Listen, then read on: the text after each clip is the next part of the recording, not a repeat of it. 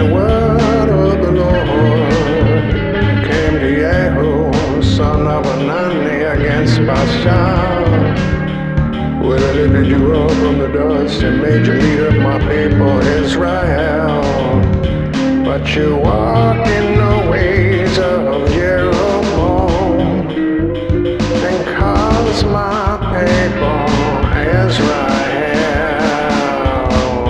to sin and to provoke me to anger by their sins. So I am about to consume Baasha and his house, and I will make your house like that of Jeroboam, son of Nebat. And dogs will eat those belonging to Baasha who die in the city, and the birds of the air will feed on those who die in the country.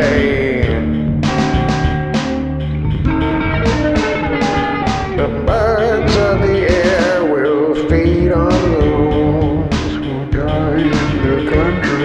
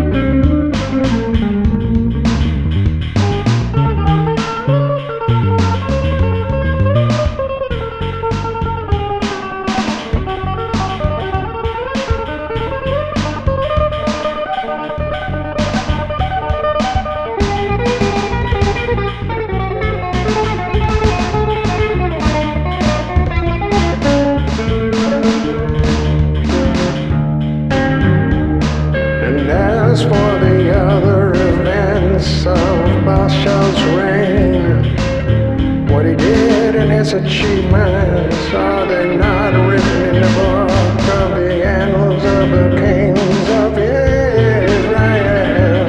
Baasha rested with his fathers and was buried in Tirzah. And Elah, his son, succeeded him as king. The word of God came through the prophet Jehu, son of Hanani, to Baasha in his house, because of all of the evil he had done in the eyes of the Lord, provoking him to anger by the things he did, and becoming like the house of Jeroboam, and also because he destroyed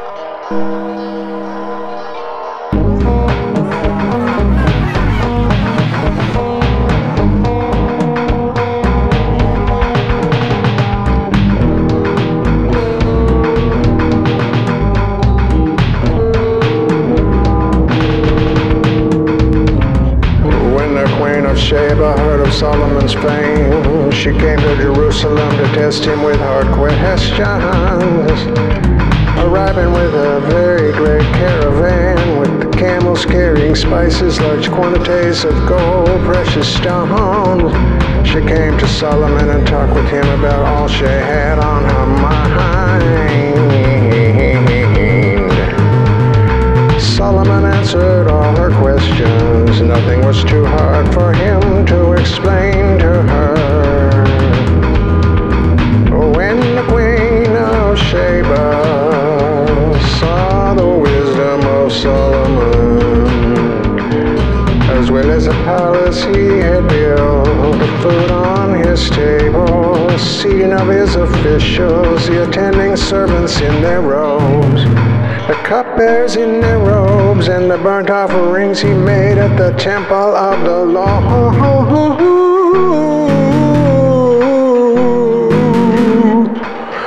was she were overwhelmed.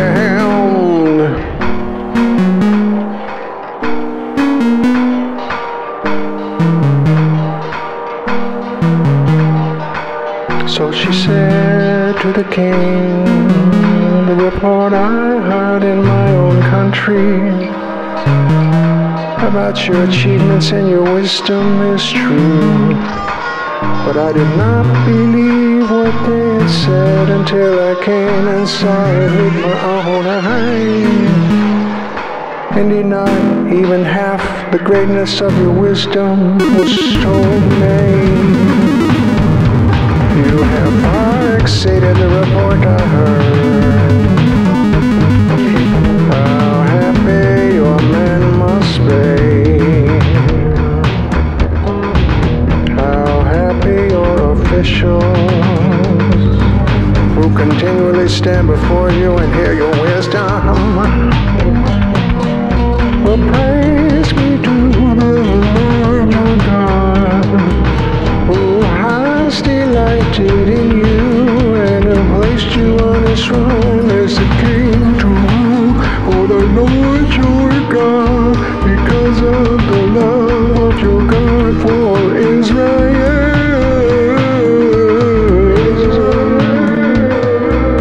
and his desire to uphold them forever. He has made you kings over them to maintain justice and righteousness.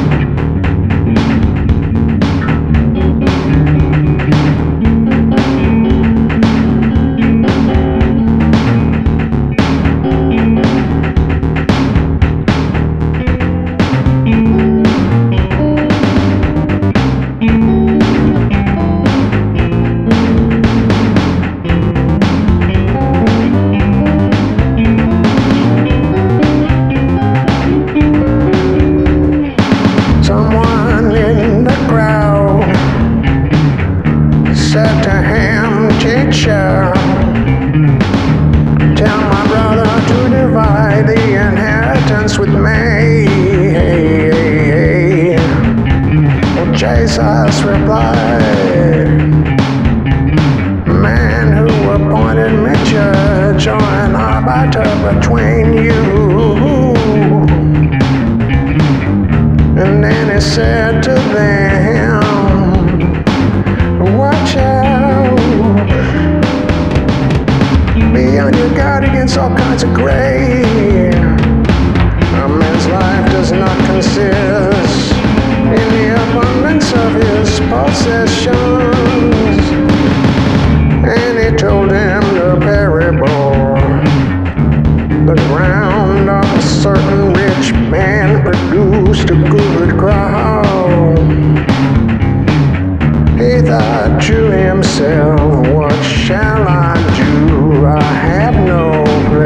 to storm my cross. Then he said, this is what I will do. I will tear down my barns and build bigger ones, and there I will store all my grain and my gold.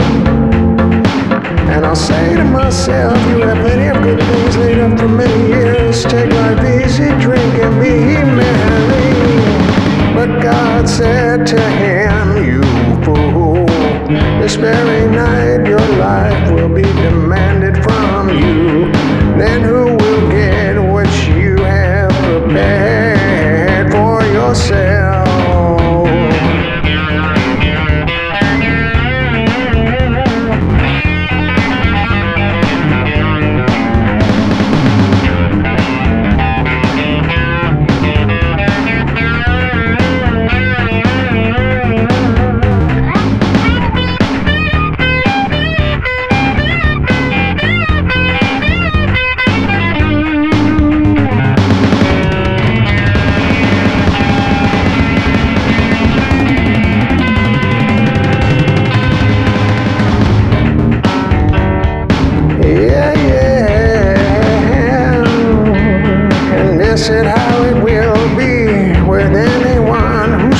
Up things for himself, but is not rich toward God.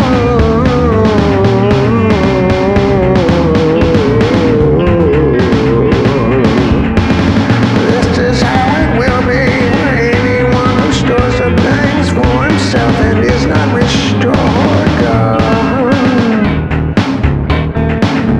Then Jesus said to his disciples, therefore I tell you, do not worry about your life, what you will eat, or about your body, or what you will wear. Life is more than food, and that body more than clothes. Consider the ravens, they do not sow or reap, they have no storeroom or barn, yet God feeds them, yet God feeds them, God feeds them ravens. Oh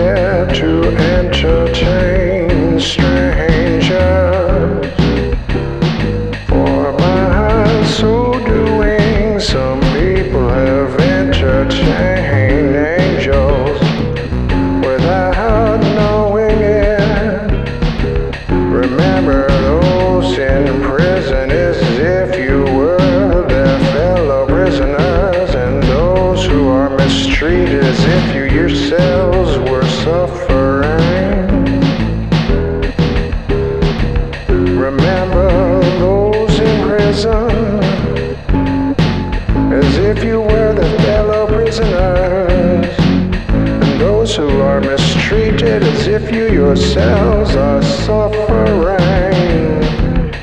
Marriage should be honored by all.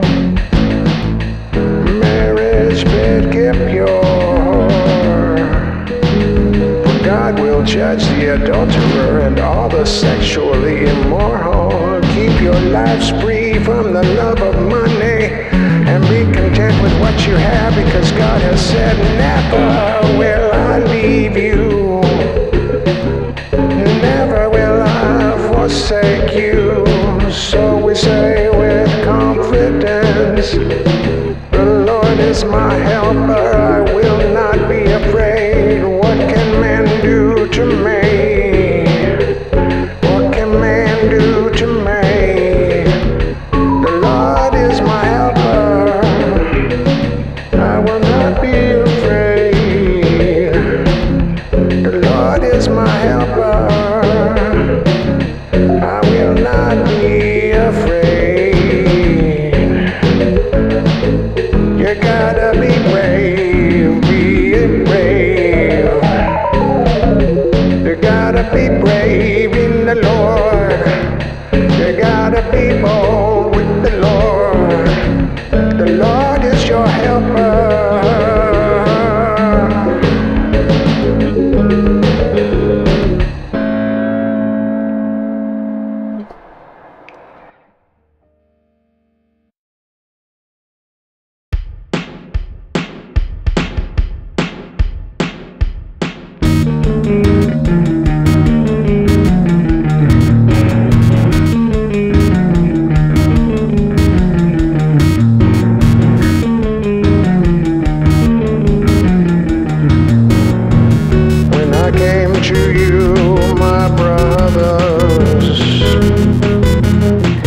Did not come with eloquence or superior wisdom, as I proclaim to you a testimony about God. For I resolved to know nothing while I was with you, except Jesus Christ in Him crucified. I came to you in weakness and fear, with much trembling. My message and preaching were not with wise and persuasive words, but with the demonstration of the Spirit's power. That your faith might not rest on men's wisdom, but on God's power.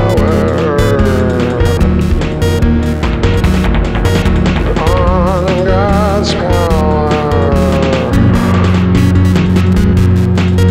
Yeah, God's power. We do, however, speak a message of wisdom among the mature, but not the wisdom of this age or of the rulers of this age, who are coming with nothing. No, we speak of God's secret wisdom, a wisdom that has been hidden, and that God destined for our glory before time began. None of the rulers of this age understood it, for if they had, they would have not crucified the Lord of glory.